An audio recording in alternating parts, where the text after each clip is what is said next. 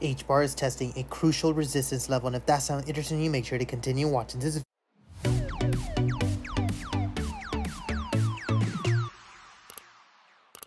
Ladies and gentlemen, what an insane week for Telegram. We are just about to hit 500 members, but we managed to hit a beautiful 100% profits plus in Telegram for all of these positions.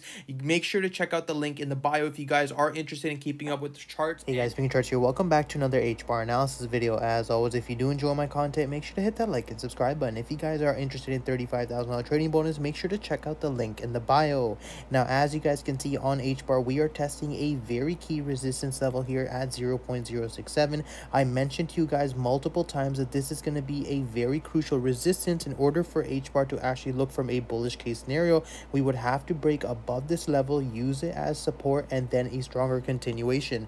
Assuming the bulls can try to break above this level, we do have a very strong V-shaped formation, as well as the fact that we can start focusing more on our major target here at 0.073. And you can see that as of right now, we did see a very nice breakout formation, but immediately got rejected.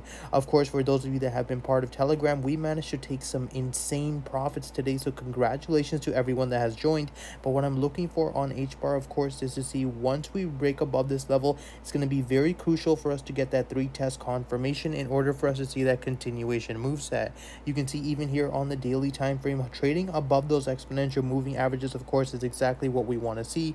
But in terms of weekend volume, you guys already know it is extremely manipulated, and we don't want to see, of course, is a clean rejection off this move set and then a stronger continuation.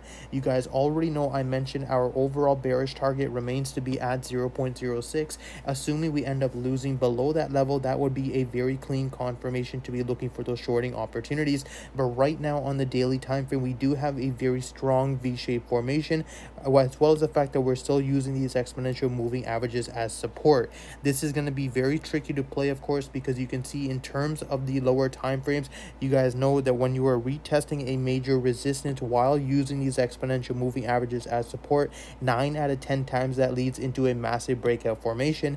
But you'll notice that we've already tried breaking above this level twice, and now we are looking for the 3rd test opportunity, which of course shows the fact that there's a ton of bearish pressure. But that's pretty much all I have for you guys today. As always, if you do enjoy my content, make sure to hit that like and subscribe button. If you guys are interested in $35,000 trading bonus, make sure to check out the link in the bio, and I hope you guys have it.